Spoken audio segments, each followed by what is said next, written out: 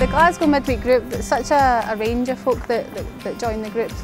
Regularly we must have around 15 core volunteers. We're out 3 days a week, so we do have some people come out 3 days a week, which is really impressive each week, some of them for years as well. Today we're in our Ardrossan. We are enhancing the school playground. We're making currently some sensory log benches and also make a storytelling seat from old pallets, so that's going to be quite interesting.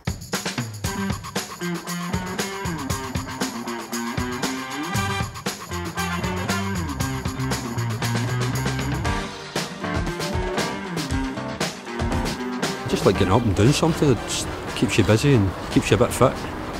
And just like when it's all finished and you can look around and see what you've done, you've helped build, it just makes you feel good.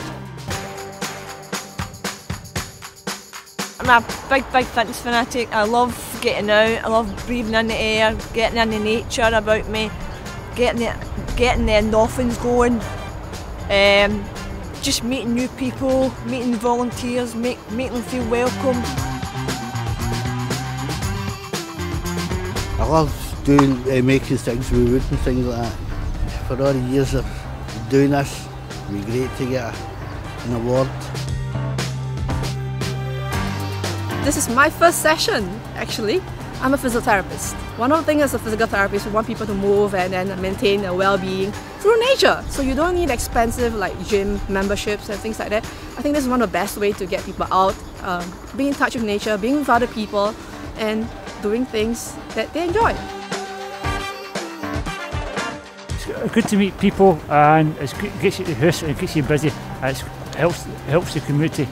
It's good for Scotland too. I nominated the Glasgow midweek group because they're a very hard-working bunch. In fact, I think most people who do work anyway could take a sort of page out of their book, because they show up as volunteers and work hard, you know, on a range of different projects. So I think they like the variety.